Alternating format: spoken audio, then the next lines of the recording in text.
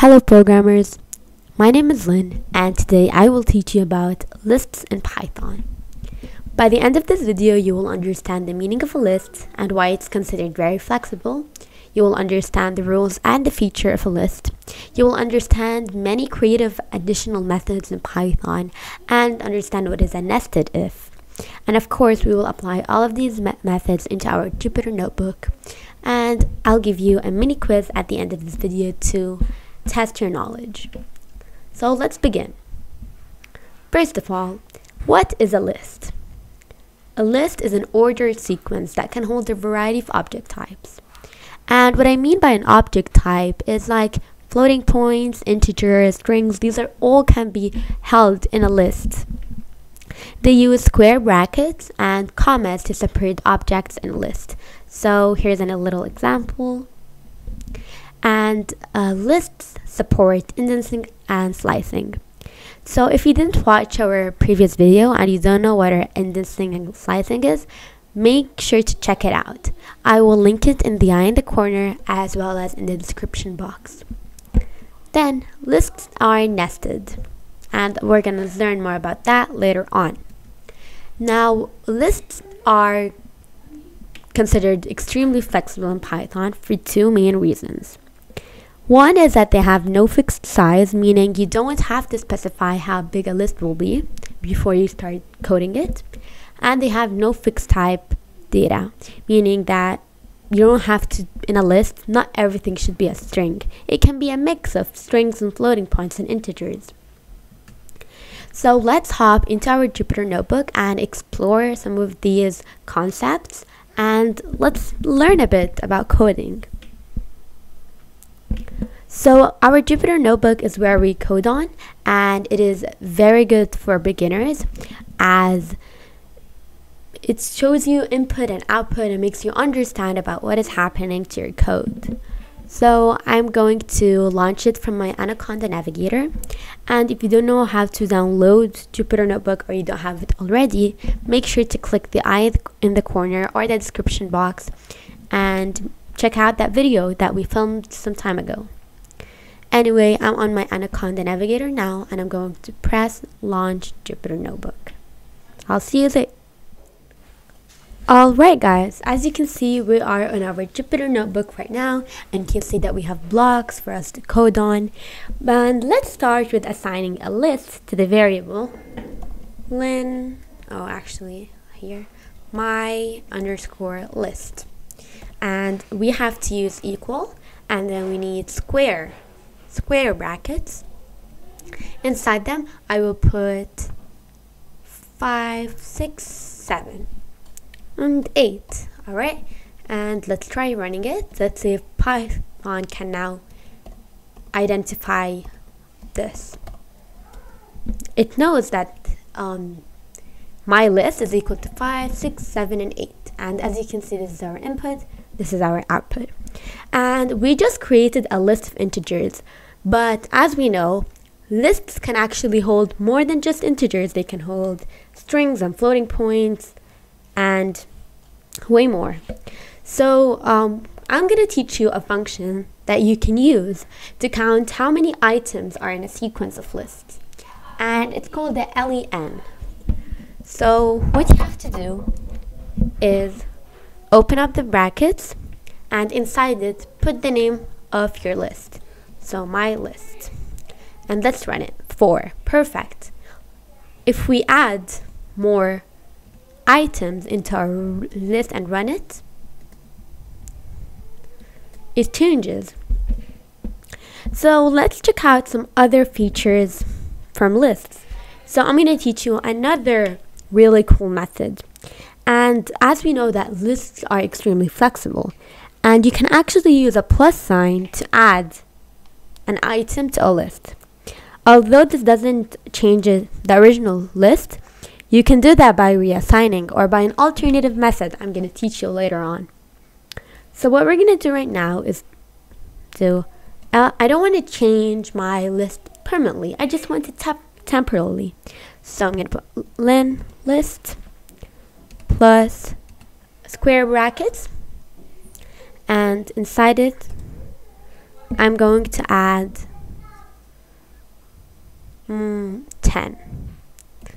Again, this is temporarily. Oh, I didn't define that. Okay, we'll use my list. Perfect. My underscore list plus 10. And now if you want to run it again, because you don't want it to change your original one, perfect. Another thing that you can do is multiply. So if you want to duplicate the items in a list, and you can do that this way. My underscore list times, this one here is used as a multiplication sign in Python, and you can put times 2 for duplicating it, and we have everything times 2. Times 3, you have it times 3. Again, if you want to run your list, nothing changes. It's temporarily.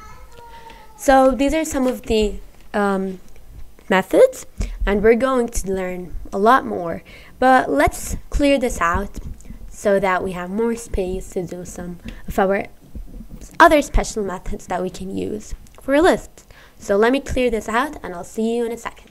Alright guys, we are now on our fresh page on our Jupyter Notebook, and we're going to take a look at some of the special methods that can be used in not just lists, in anything in Python.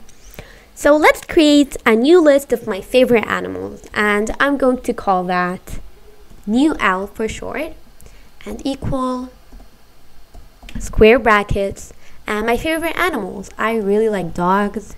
They're super cute. I also like, oh, make sure to add on your apostrophes and commas to separate all of your animals. I really like cats as well. They're so fluffy. I think horses are pretty cool too. I can't remember any for now, but we can put these for now. Now I'm going to teach you one of my favorite methods or functions, and it's called the append. And this is the alternative way I was talking about earlier on. It is used to permanently add an item to the end of the list. So before on this video, we used plus sign to add it, but it was temporarily. So append me is to add something or an item to a list for permanently. So let's use it, because I just remembered I absolutely love flamingos. They're super cute, and I love the pink color. So let's use the append function. So I'm going to put the name of my list, new L. I'm going to put dot append, and inside it I will put the name of my favorite animal. So flamingos. Alright, let's run it. New L. Look, it is now one of my lists. It's in my list now, and it is added at the end, so that's perfect. Alright, now I just remembered that one of my other favorites is fishes. So let's put new L dot append, open up the brackets, and add fishes. They are really good swimmers, so I really like them. So now let's try it out again. Perfect. Okay, I just remembered that when I was younger, all of my fishes died. So I don't think I would probably like fishes when I was younger, because they also eat. So I used to think that they eat me. So maybe I don't like fishes anymore. So we can use a new function called pop. And it is used to remove or pop off an item depending on the index. So if you don't understand what is indexing and slicing, you have to go check out our previous video. We talked about them, and we mentioned a lot of important stuff that will help you in your coding journey. So make sure to check it out. Anyway, let's use the pop function now to remove fishes off my list. So what we're going to do is put the name of my list, new L, and dot pop, and brackets. Inside the brackets, I have to put the index of fishes. So 0, 1, 2, 3, 4. The index of fishes is 4. So here we go. And let's check out my list now. Fish is no longer one of them. Perfect. Now I want my list to be in descending order. I want it to be listed in a descending order. And luckily, we have another function which is called reverse. So let's try it out. So let's put the name of my list, new L, and let's put dot reverse and brackets. Empty brackets are fine. And let's run. New L. Flamingo with horses, cats, and dogs. Perfect. A, B, C, D, E, F, G, H. Cool. Alright. Now that that is done, we're going to move on to nesting lists. So I'll see you after I clean my notebook. See you. Alright guys, now what is a nested list? I kept this for the end because now that you understand all of the other functions that we learned, a nested list is basically it consists of a list inside a list. So it's basically a list inside a list. And you just create as many normal lists as you want and just assign them to a variable, and that's it. And you can use all the other functions that we learned, such as append and pop off and all of them. Now I'd like to test your knowledge about today's topic. I'm going to give you 3 multiple choice questions, and the answers will also be displayed, but you'll have to pause the video and write it in the comment section, and I will correct it for you. So question number 1. Lists can have multiple object types. Is that true or is that false? Pause the video, think about it, and unpause it when you're ready. Alright, you got it? Yes, the answer is true. As I said before, lists can have multiple object types such as string, integers, and floating points, and they can be all in the same list together. Question number 2. If the list dogs, cats, birds, what is the result of list 1? This is a bit tricky, so think about it carefully. Is it cats? Is it cats and birds? Is it birds? Is it dogs and cats? Pause the video, think about it, and unpause it when you're ready. The answer is cats, birds.